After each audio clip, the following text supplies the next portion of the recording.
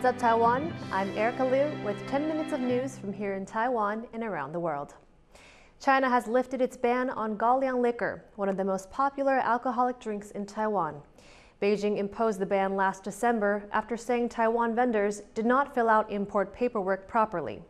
This follows multiple food bans by China in recent years. Bing Wang reports. This is Kaoliang liquor from Jimen Island. It's one of Taiwan's most famous drinks, and at 58% alcohol, it certainly packs a punch. China banned the alcoholic drink back in December last year, saying Taiwan did not provide the correct documentation. Another 123 Taiwanese beverages were also banned around the same time. Since then, Taiwanese legislators have been working with Chinese officials to get the ban lifted. 厦门市台办跟福建省台办的以海关的大力协助下，已经顺利解决哈。从今天2023 1月29日开始，可以完全的这个进入大陆哈，已经解禁了。 In recent years, Taiwan has routinely faced bans from China, which is its largest trade partner. In June 2022, China banned the import of grouper fish. China has also banned pineapples and wax apples from Taiwan, hurting the local economy. These are widely seen as intimidation tactics. China claims Taiwan as part of its own territory and has not ruled out annexing the country by force. While the ban on these beverages have been lifted, the prohibition on other products remains. And the Taiwan Mainland Affairs Council says there could be more embargoes ahead.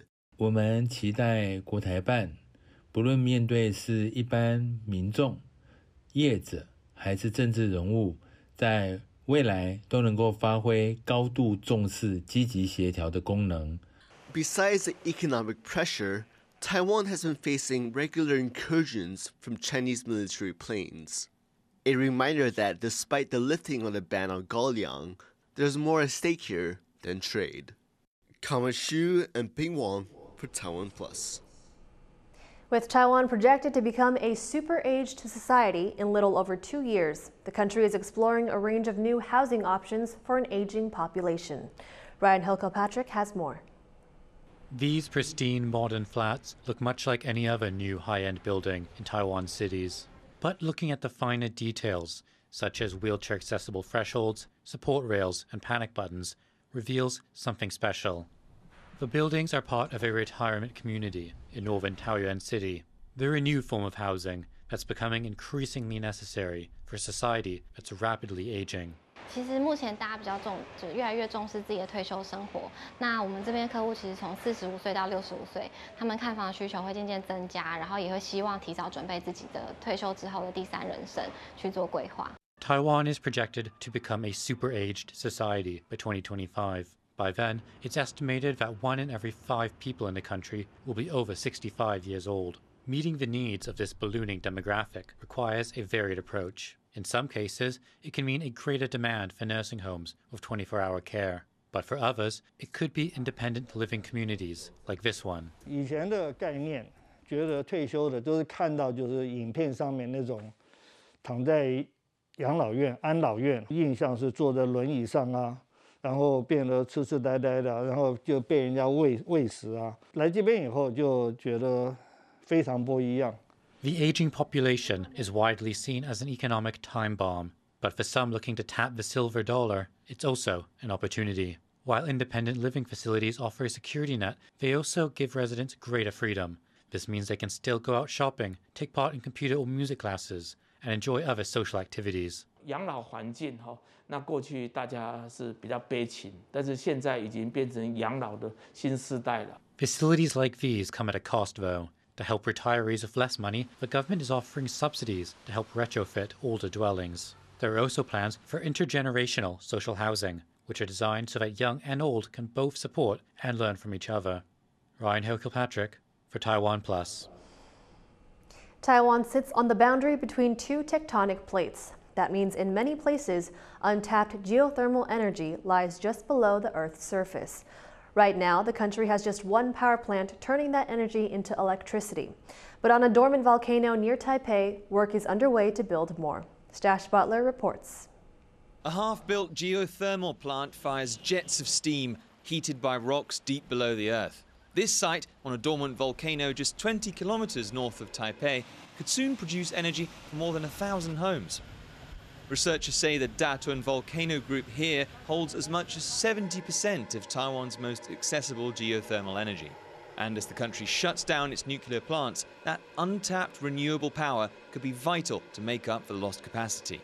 伊朗做核电厂的发电能力搞不好可以弥补核一核二的一个发电总量。未来真正大屯能开发起来，对北部的缺电的危机可能会有点帮助。But the harsh environment has made generating power here difficult. The naturally acidic water eats away at machinery. That's why it's essential for plants to use superheated dry steam with little moisture, as a local energy executive explains. 我们现在就是已经开始在主力发电机了。目前我们的设计条件都是取干蒸汽，为第一优先。干蒸汽基本上它是可以避掉一部分的地表基础酸蚀的问题。 The plant here at Sichuan will be formally handed over to private operators in June. They expect it to be online by 2025. Developers see the plant as a test case for more future power plants in the area. If all goes to plan, this form of renewable energy could become invaluable in Taiwan's fight to cut back on fossil fuels. Leon Lien as Dash Butler for TaiwanPlus. A bird rarely seen in Taiwan has been spotted at a wetland in the south of the country. Local media reported the sighting of a few great crested grebe last week in Jiayi County. The birds are normally found in Europe and mainland Asia, but they occasionally come to Taiwan in December and January before leaving again in the spring. How do former convicts in Taiwan make a new start after their release? For one man, it involves a newfound passion for traditional opera. Jeremy Olivier reports. Taiwan Gui is a man of many faces. A former convict, he has forged a new path in life by learning Sichuanese Changing Faces opera. This challenging performance art involves quick hand movements, ornate costumes, and multiple colorful masks. Tai began learning it while he was behind bars. 当初是没有人教，因为在监狱里学的。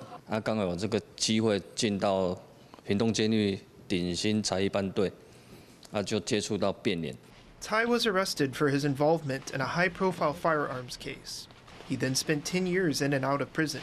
After his final release, he wanted a fresh start. But the stigma of being a former convict in Taiwan made it difficult to put his past behind him.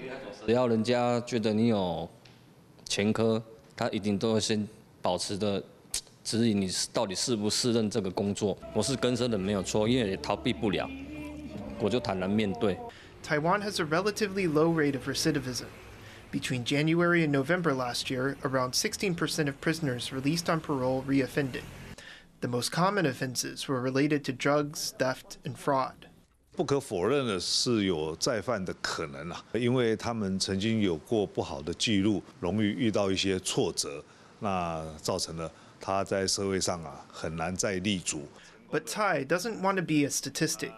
He wants to use his new skills to give back to society. As well as performing at local temples, Tai has set up his own support group for ex-convicts. Together, they pool their resources to help disadvantaged people in Taiwan. It's a powerful reminder that just like the masks in Sichuan opera, even people with checkered pasts can change for the better and show people a new face. Klein Wang and Jeremy Olivier for TaiwanPlus. Thank you for watching What's Up Taiwan. Remember to download the TaiwanPlus app for more stories from Taiwan and around the world. Finally today, we leave you with images of a lion dance troupe from a school in Kaoliang, bringing New Year blessings to the community. I'm Erika Liu. Take care and see you next time.